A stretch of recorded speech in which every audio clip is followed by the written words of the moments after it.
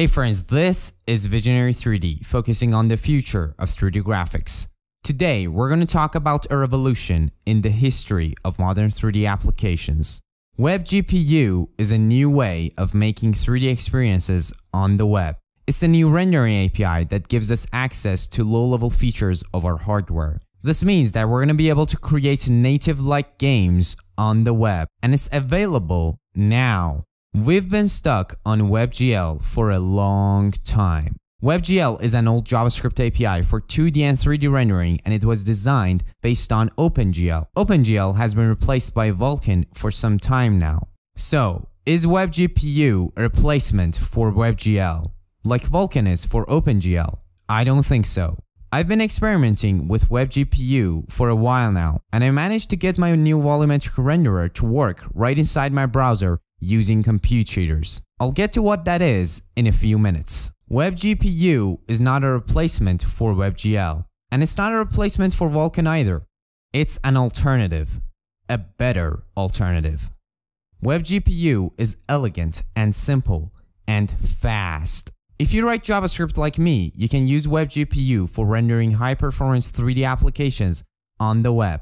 If you use Rust, you can use WGPU and Dawn for C++ if you want to create native applications. The possibilities are infinite.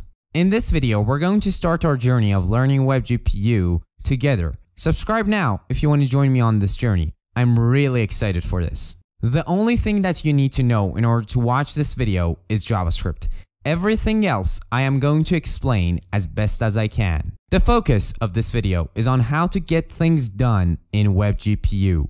We're not going to focus on super specific details. We're not going to write a lot of boilerplate code. We're just going to cover the 20% that gives us the 80% of the result. If you're here to copy and paste code, there's a link in the description. But if you're here to learn, let's get started. Shaders are the most important when it comes to rendering in WebGPU. A shader is basically a function that runs multiple times. This definition isn't Wikipedia's definition, it's my definition, because it lets us understand shaders easier. So, a shader is a function that runs multiple times on the GPU. You know what a function is. A function is a box that takes some inputs and it does some things and then it returns an output. Now, a shader is the exact same thing, but it runs multiple times. This is why the GPU is so powerful. It's because it can run these functions in parallel at the same time. We're going to work with three types of shaders in this series. A pixel shader takes the pixel coordinates as the input. It does some calculation based on the coordinates of that pixel, and it returns a value. For example, in this black and white image, we only need to return a single value. Or we could return 4 values, RGB and A, and we'll get a colorful image. You might have seen full screen pixel shaders on Shader Toy or video games before. A full screen pixel shader runs for every single pixel on the screen. We're going to call this full screen pixel shader a pass. A vertex shader is a function that runs for all the vertices of an object, like this triangle that has 3 vertices. A vertex shader takes some inputs and it returns the position of the vertex in 3D space. Now, let's consider a rectangle instead. A rectangle is made out of 4 vertices. Well, actually no, because the primitive topology type in 3D graphics is still a triangle. If you want to build a house, you use triangles. If you want to build a car, you use triangles. If you want to build entire cities in video games, you use triangles. Everything you want to render, you have to use triangles. So in a rectangle, we have 6 vertices. Okay, let's consider both of these shaders now. For displaying an object, we need to have a vertex shader and a fragment shader. The vertex shader tells the GPU where our vertices are placed, and the fragment shader tells our GPU how to color the pixels of that object. Now, the vertex shader can also send some data to the fragment shader, but we're going to talk about that in a later episode. With that being said, let's talk about compute shaders. A compute shader can actually compute anything and return any result. The difference is you can assume it runs on a grid. This grid is imaginary. We don't render this grid. It could be 3D or 2D. So a computer calculates things based on the index of each point on the grid and outputs something for each one of those points. We're going to talk about that something later. That was a quick introduction to the shaders that we're going to be working with in this series. But we've been kind of ignoring the CPU until now. These shaders run on the GPU, but we need the CPU to send some instructions to our GPU and tell it to run our shaders. When we write JavaScript, that code is of course running on the CPU, and that code is what manages our application. So we can send some data from JavaScript land to shader land. And this system of passing data to a vertex shader, then a fragment shader, and then outputting it directly onto the screen is called a pipeline. And in WebGPU, you have to explicitly define your pipeline. Data that is uniform across all the individual pieces of our shader is called a uniform. And the individual pieces of our shaders are things that we just talked about, like pixels, vertices, points on a grid, etc. Our goal for today is to build a full screen shader or a pass that allows us to send these uniforms to the shaders. Let me show you what the code actually looks like. We have this class, which is called the pass. In this class, we're going to have access to a couple of things. The renderer holds some useful information and references to some objects that we need. But these three properties are the most important in this class. The shader holds our shader code and is actually a string. The uniforms is a uniform list, like an array of uniforms. Our uniforms could be of any type, meaning we're going to have vec2s as our uniform types. We're going to have float32 values. We're going to have vec3s. We're going to have vec4. We're going to have quaternions. We're going to have all these different types, and these are all uniforms that we're going to be able to pass into the shader. Now, let's talk about this very important class called the uniform buffer. First thing we're going to do is flatten the uniforms, meaning if we pass in classes as uniforms, this is going to take the individual properties and lay them out flat into a float32 array. Next thing we're going to do is initialize our uniforms buffer, a GPU buffer. Now, a buffer acts like an array of data that we're going to be sending to the GPU. So let's talk a little bit about how you pass in these datas to the shaders. The shading language in WebGPU is WGSL, which stands for WebGPU's shading language. Now, it's also called Wixel, and we're going to call it that moving forward from here. So I'm going to open up this Wixel offset computer, and here we're going to see how the memory layout works in WebGPU. Now, before we do that, I want to type in some code to show you how WGSL works. So in order to create a class, you use the struct keyword. So struct and the struct name, uniforms. Then you open up your curly brackets, you put a semicolon here, and now you can type in the different properties that this class has. So the first one that we're going to need is resolution, and that's going to be a vec2 of floats. So the way that you define that is by typing vec2 and then these angle brackets and F32, which stands for float32. Then you put a comma here and you go into the next line. Now we can define another variable. Let's do time. That's going to be also a float32. Let's do a vec3. Let's do a color. And that's going to be a vec3 of float32s. Okay, now I'm going to go ahead and click on this process button. And this is going to show me the memory structure of our uniforms. So it starts at offset 0, and then we have two F32 variables. This is a bug. This should be F32 and this should be F32. So we have 4 bytes for each float. So in total for the resolution variable, we're going to have 8 bytes. Then we're going to have aspect, which is a float32. Then we're going to have time, which is a float32.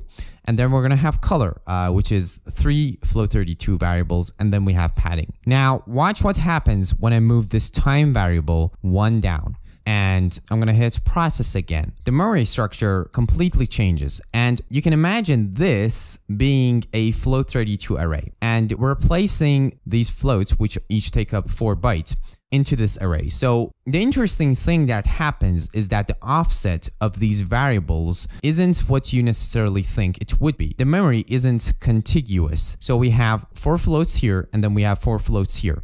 After this aspect variable, we have color, which is a vec3. And we need to put this vec3 inside of this single slot. And we can't do that because we have 3 floats for color. So we're going to have some padding, meaning we're going to have some empty space. There's going to be nothing in here. And then we're going to have color, and then we're going to have time. Now, this uniforms buffer class will handle all of these offsets for us. And this class is actually inspired by the 4 engine by Cody Bennett, and he helped me a lot in understanding these on Discord. So thanks, Cody. Now, try to contain your excitement because this is where the fun begins.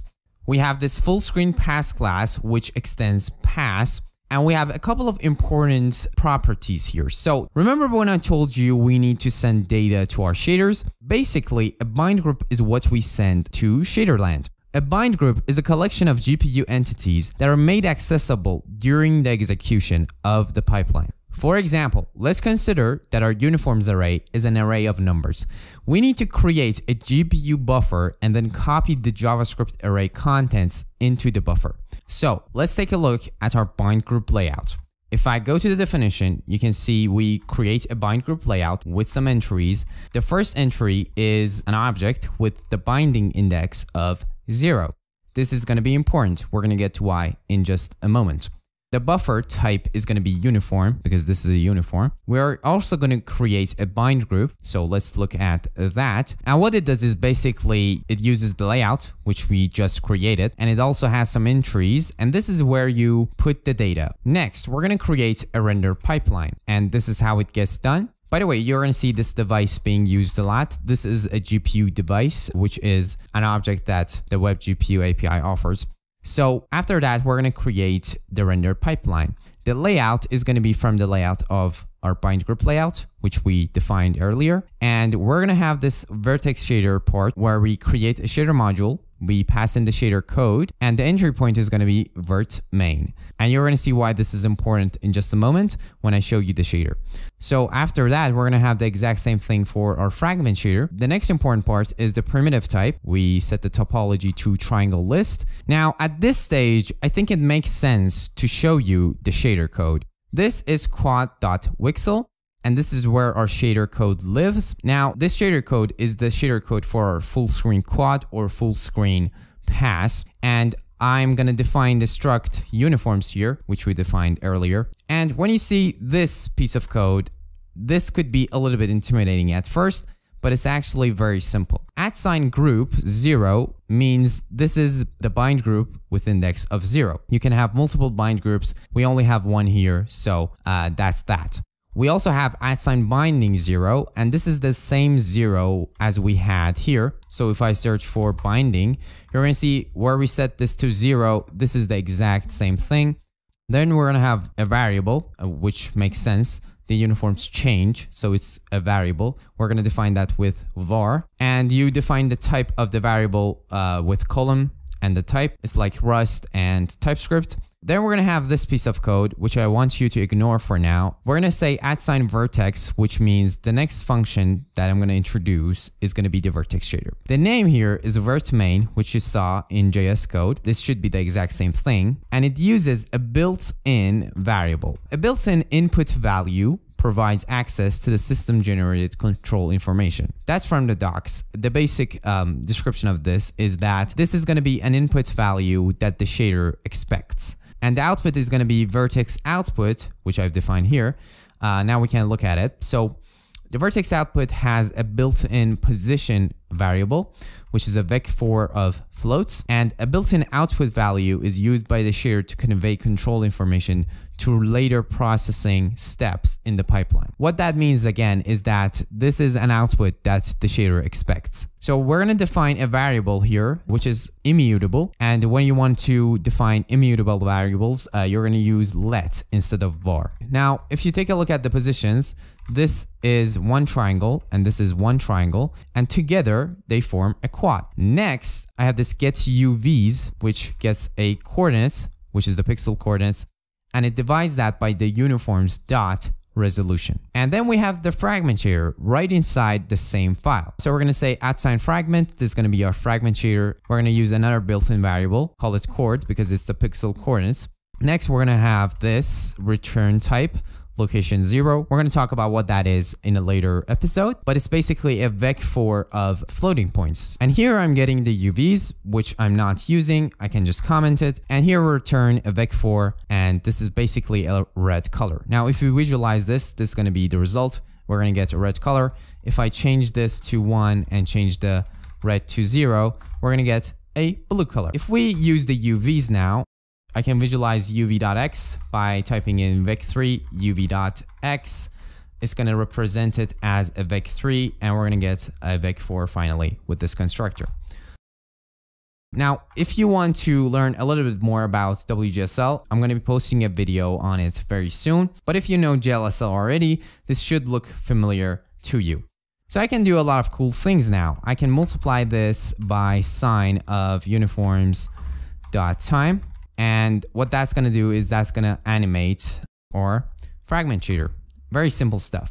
Now, I want to show you the final code that you need to write in order to make this work. And this is all you need to do. So you're going to define some uniforms just like this. You're going to call new uniform and pass in a value. The value could be a float. It could be a vec3. It could be anything. So for the color, I'm passing in a new vector3, passing in red as the value. And then I'm creating a new instance of this Fullscreen pass class. We pass in the renderer, we pass in the quad shader string, and we pass in the uniforms. With this, we're going to get this pass. And all you have to do now is create a command encoder. What we need to do is we need to send these commands to the GPU, and WebGPU does that by the command encoder. So we need to pass that in. We call render. Here I'm updating the uniform uTime. So I'm calling set timestamp divided by 1000, and that's what's giving us this animation. So that's going to be it for this video, guys. I really hope you enjoyed this, and I really try to focus on the most important parts of WebGPU and not get into too much detail and boilerplate. And I really try to give you the 20% that gives you the 80%. If you want to look into the code and see the specific details of that, the link to that is of course in the description. And if this video gets 1,000 likes, I'm going to be making the next video very, very soon. So I hope you liked it, and I'll see you guys in the next videos.